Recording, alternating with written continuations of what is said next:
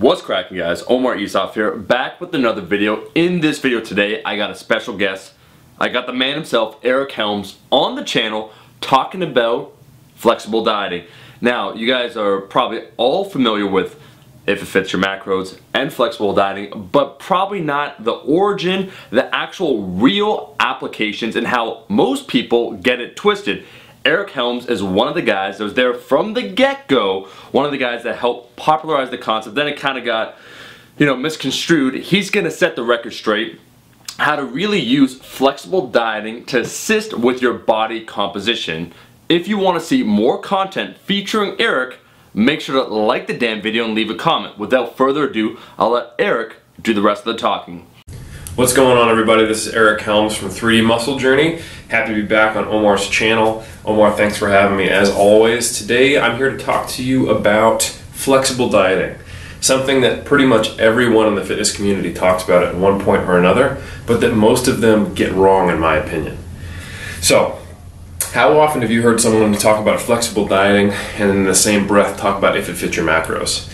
I even see people type out flexible dieting / If It Fits Your Macros because they assume that If It Fits Your Macros and flexible dieting are the same thing. Well, I do agree that If It Fits Your Macros is more flexible than your typical approach to dieting, having a rigid meal plan, but actually flexible dieting is a concept that came up in the early 90s. It was developed by some researchers who started to investigate the attitudes people had about dieting. Flexible dieting is actually about the way we think about food. And back in the 90s, they discovered that there were basically two types of people.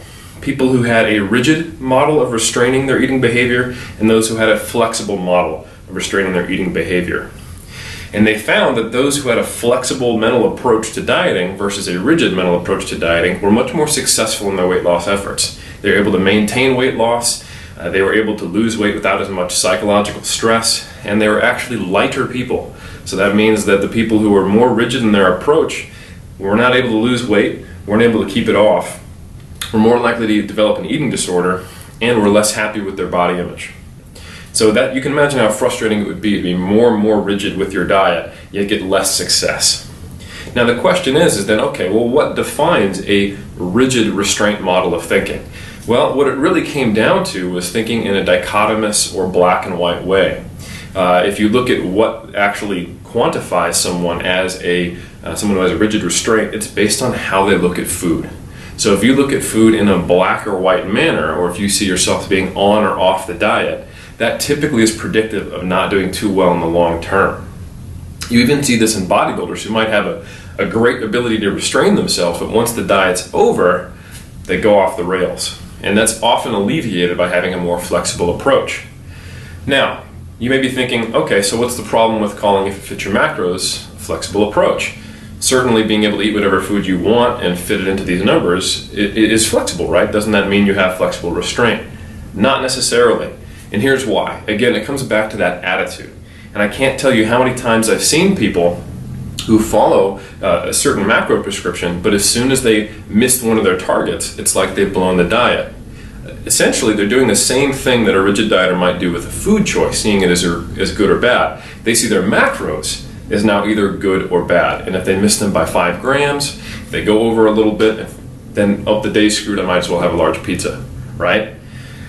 So, instead of just telling you you're wrong for thinking If It Fits Your Macros is flexible dieting, what I'm here to do is give you some tools on how you can make your approach, if you are using If It Fits Your Macros, a little more flexible, to give yourself some more options. One thing that I do is I use what's called a 3-tiered approach. In the 3-tiered approach, basically we have 3 positive messages. We have good, we have better, and we have best. Okay? Best is that we hit our macros within a certain range. Instead of having a rigid target like 52 grams of fat or something asinine like that, we might have 50 grams of fat as a target, but then we have a plus or minus 5 to 10 gram range. That way you have your 3 numbers, but you know they're not actually specific numbers, they're a range. So for example, you can have a plus or minus 10 gram range on all 3 macros, maybe plus or minus 5 grams on fat since they're higher calories, and plus or minus 10 on carbs and protein. So that's best. And ideally when I talk to my clients, I say, hey, we want to try to do that most of the time, maybe 75–80% of the time. However, life happens, you're going to make mistakes, or sometimes you don't have access to a scale, or you don't have access to the right foods where you can't hit your protein, carbohydrate, and fat targets. So we shift down to tier 2, better. And better is protein and calories. That allows you to have a different ratio of fat to carbohydrate. And believe it or not, it actually allows you to have alcohol, right? Because you can't expect people in fitness to completely give up alcohol even if they drink in moderation all the time. That's probably too rigid. That said, you also don't want to go on the deep end and just have, you know, 4-way protein shakes and then just vodka for the rest of the day, right? A good rule of thumb is to not go over 15% of your total calories for the day as alcohol. One thing I like to tell my athletes is, hey, if you're going to drink on occasion, that's fine, you can, but I want you to drink like you had a 5 a.m. leg day the next morning. That typically keeps things under control, all right? So as a recap, tier 1, best, hitting all 3 macros. That doesn't allow for alcohol, obviously. Tier 2, calories and protein. That means your calories can come from any combination of carbs and fat and maybe a little bit of alcohol. And then finally, tier 3, which is good, is simply just calories. This is for one of those days where you know things are going to be way out of whack, where you've totally blown your protein intake for the day and you're like, you know what, that's all right. I'm just going to revert back into the best I can given the situation that's already happened and just hit calories. So that's a really simple way to add a little bit more flexibility to what is already a step in the right direction if it fits your macros. And remember that a flexible dieter is not just someone who sees what they can get away with by fitting foods into these 3 numbers, but who understands the bigger picture and knows that a day isn't lost just because they went 5 grams over their carbohydrate intake. If you want to learn more about flexible dieting, you can check out myself, Greg Nuckols, and Dr. Mike Zerdos's new publication that we're making called MASS, Monthly Applications in Strength Sport. It's a research review targeted for powerlifters, bodybuilders, Olympic weightlifters, anyone who just wants to get as big and lean and shredded and jacked and strong as possible. And we have the first issue is completely for free, and I have a video in there where I talk about the history of flexible dieting and how to implement it. And it gets way more nerdy than this. So if that's something you want to get, if you want to really get stuck into, feel free to download it. All right, guys, thank you for the time. Talk to you later.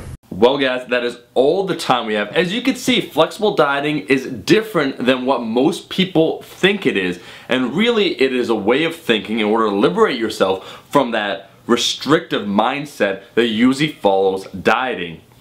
I gotta get out of here. Thank you so much to Eric for doing the video. If you liked the video, make sure to like the damn video. And last thing I want to say, I talked about this before with the video featuring Greg Nuckols, himself, Eric Helms, and Mike Zordos have formed MASS Monthly Applications in Strength Sports. It's a new monthly research review. Those that are interested in increasing their knowledge when it comes to lifting, getting a better physique, everything to do with trying to get better in the gym, I highly recommend you sign up. They currently have a pre-sale. I'm not endorsed in the slightest, but I tell you what, there's a lot of fit teas going on, detox teas, a lot of BS in the industry. I like promoting good information. I highly recommend it for you guys. Check it out. Link is in the description. I'll be seeing all you guys, my rascals, in that next video. Peace.